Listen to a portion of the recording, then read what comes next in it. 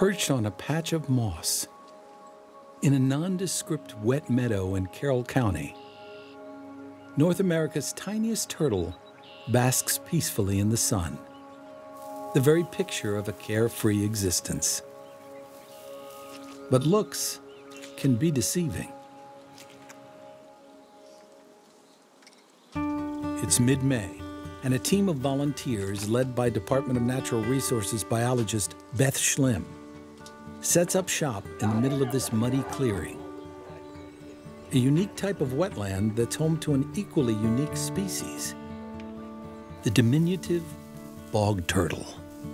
Make sure you hug that shrub line because it was nice and wet last time we were here. If you find a turtle, call and I'll be there with a bucket in a minute or two. We're here at one of our long-term monitoring bog turtle sites today to do an updated population survey. Traversing the wetland is no easy task, but the reward is well worth it. Quick find. So this individual was on the surface, so we'll note that it was basking in the open and surrounded by low grass and dead vegetation. We flag the locations of all of our turtles, so at the end of the day, we can get them back to the exact location where they were found. Listed as threatened under the Endangered Species Act in 1997, these pint-sized reptiles have been monitored here in Maryland since the 70s, largely through surveys like this one. We typically do a walkthrough survey just to kind of see who we can find on the surface before we start digging around in the mud, looking for turtles that haven't quite made it up to bask yet. And so it begins. This latter process, appropriately dubbed muddling. Bog turtles require these open canopied wetlands, so they need shallow water. They spend a lot of time burrowed down in the mud. But really the most important things are the wetland is wet throughout the year, and they really need an open canopy structure. Loss of wetland habitat for bog turtles is largely due to development and fragmentation within the landscape surrounding those wetlands. As development encroaches, the hydrology of the landscape changes. The muck dries up, and the turtles disappear. But judging by the number of turtles in buckets today, this particular site remains suitably soggy. 2, 3, 4 years old.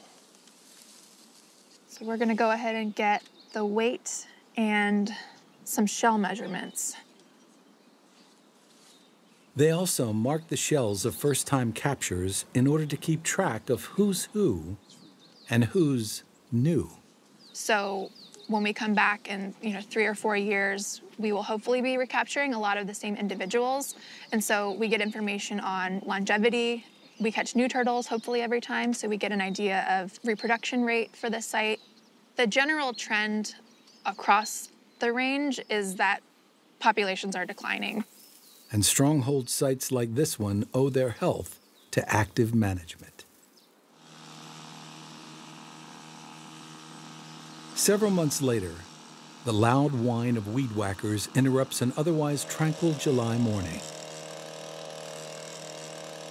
Beth and her crew are visiting a wetland threatened not by highways or houses, but by plants. We're specifically focusing on the cattail in the wetland. It can grow dense enough that it creates shady conditions that just aren't conducive to the bog turtles that live here. Historically, there would have been natural disturbance that would have maintained the open canopied structure of these wetlands, and that would have been, grazing from animals or beaver coming through. Those disturbances are not as common on the landscape anymore. So they're filling in for Mother Nature, cutting the cattails and applying herbicide directly to the stems. There's not a lot of overspray and really little to no collateral damage. Besides habitat loss, predation also takes a toll by hungry raccoons and foxes, and by people, poachers. The bog turtle is a highly prized species when it comes to the black market trade for turtles. And they aren't the only native species at risk. Many turtles around the eastern United States can be heavily poached. The more rare, the more beautiful, charismatic, the more wanted they are all over the world. These wood turtles were rescued from illegal captivity in New York and now reside at the Maryland Zoo in Baltimore. Kat Mansouras is the zoo's conservation programs manager. Wood turtles are a native turtle to the northern area of the United States, primarily found in mountainous forest areas with streams. There's genetic testing that can be done so that you can locate where a turtle is from. So the genetic testing was done, and it turns out these turtles were from Maryland. Due to health concerns, they can't be re-released. But here at the zoo, they have an important part to play in wood turtle conservation as the proud parents of a new generation. So since there were 5 female turtles, that presented an opportunity to do some breeding. And while the adults lounge atop their lunch, the hatchlings are in wilderness survival training. So we always make sure to feed the hatchling turtles live insects, live invertebrates, because that's what they're going to encounter in the wild. They're also subject to regular weigh-ins. I'm taking their weights just to see how they're growing and how big they've gotten. We're aiming for them to be a little over 100 grams before they can be released.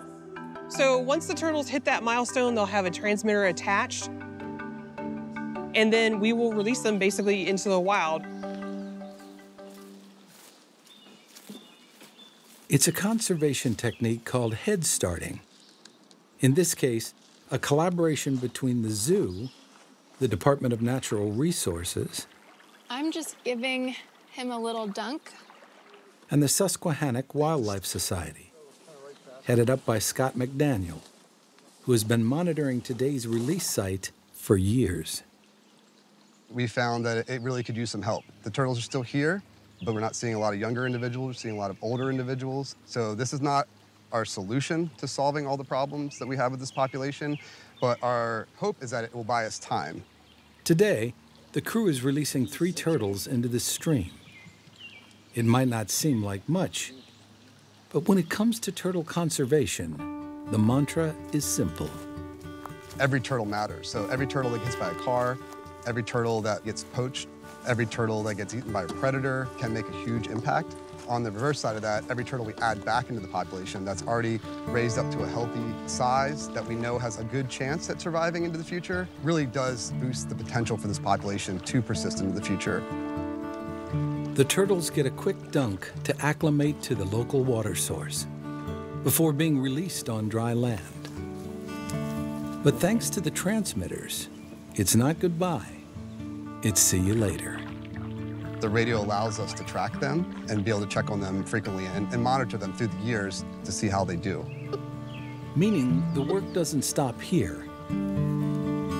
But for the wood turtle, as for their tiny mud-loving cousins, salvation from the many dangers of the modern world will require just that, work. These species have been on planet Earth for millions of years. And how sad would it be if the last several decades of human existence and development in these areas was enough to cause the extinction of the species? This is the conservation that we talk about, using the best research we have and implementing it and trying to give these animals a better shot.